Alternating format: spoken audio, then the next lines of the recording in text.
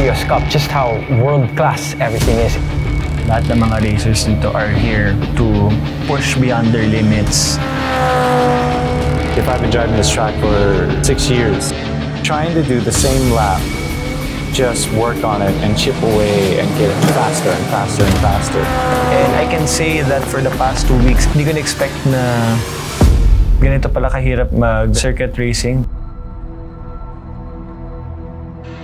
Hey guys, it's Troy Montero and I'm car number 6 in the super sporting class. My name is Ryan Agoncillo. I'm 44 years old and I'm part of the promotional class. Hey guys, what's up? I am Enzo Pineda and I am one of the newbie racers for the TOYOTA GAZOO Racing 2023 Vios Cup.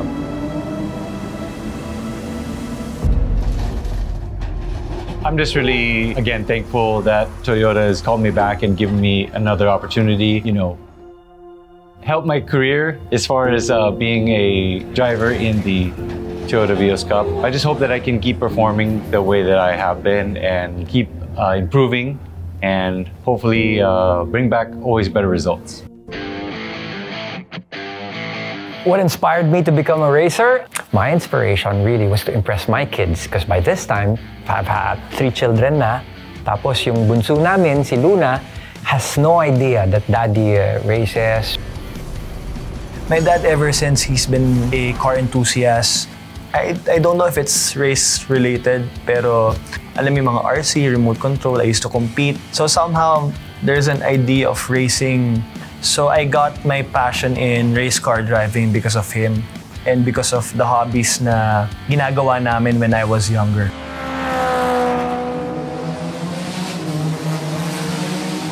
And I think what's great is along this journey, not only have we grown, I think just the knowledge of racing, because there's a huge difference between the classes and most of it is just experience.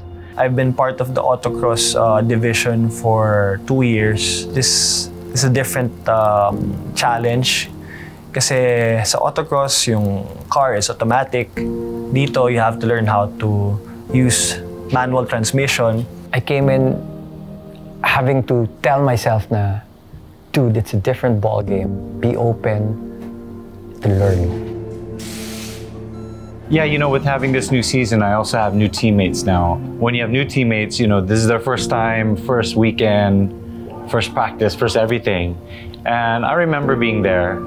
I definitely, had to learn it as I go, trial by error. But with my teammates, I find it that I want them also to do better. Because, some of the things that I'm telling them are from race experience. My teammates helped me. Coach Stewart goes, go follow Troy. And Troy he was really just nice enough to let me tail. It was really just following Troy's line. Very important ang visualization. So it's when you're not racing. So it's kind of like you're imagining yourself driving sa circuit mismo, imagining where to brake, where to gas, and I think that's very important.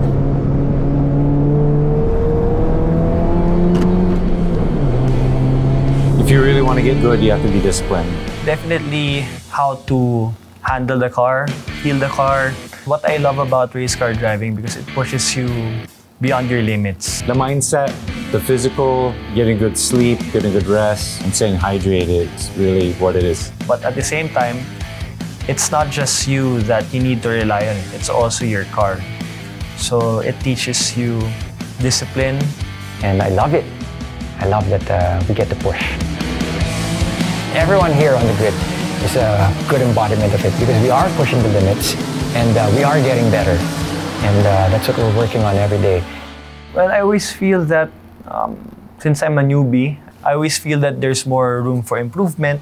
Eventually, makakahabol din ako sa mga race car drivers na mas mabilis sa akin. I'm 51 years old. There's a lot you can do. Where there's a will, there's a way. So if you really want to push and go for it, it's never too late.